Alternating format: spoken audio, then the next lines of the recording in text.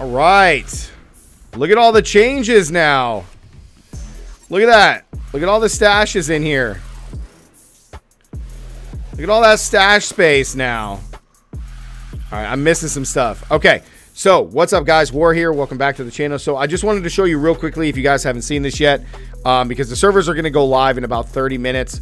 But I did want to come over here and show you guys this. When you come over, you have all the extra stash spaces pretty much everywhere, which is one of the changes for the new season. This is in the Eternal Realm because they added some quality of life fixes as well as some other things to the bosses in the Eternal Realm. But I did want to show you guys because I made a video about this, not worrying about all of your items from season 1. So over here, as you guys can see on the map, let me move my character so you guys can see it. You got the little exclamation point and it says stash. Items from last season have been sent to your stash. They expire at the end of the current season. So you got 3 months, roughly, if not longer, to kind of consolidate all of your items or just trash them, do whatever you want to do. So in the stash space, wow, look at all the items. Look at all this stash space. Withdraw only. So this is from the last... Cut the music. Cut the music. Okay? Cut the goddamn music.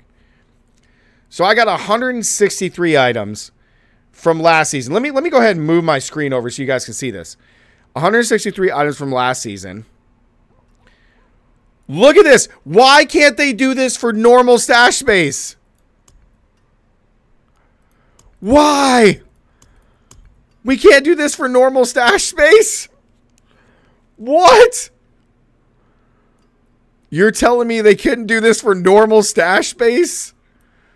Oh. God dang it. All right, anyway. So you can take these items. They are withdraw only. Available until the end of the current season. When the new season starts, the items that are left here will be gone. Okay? So you can take them out, consolidate them, move them, do whatever you guys need to do, and just free up space. The original stash spaces are the ones that I previously had. I wonder what's going to happen with these items because now that we have our, basically all of our gems that can be added in, I wonder what's going to happen with that. But let's take a look at some of the changes that we already seen here. So let's do shadow.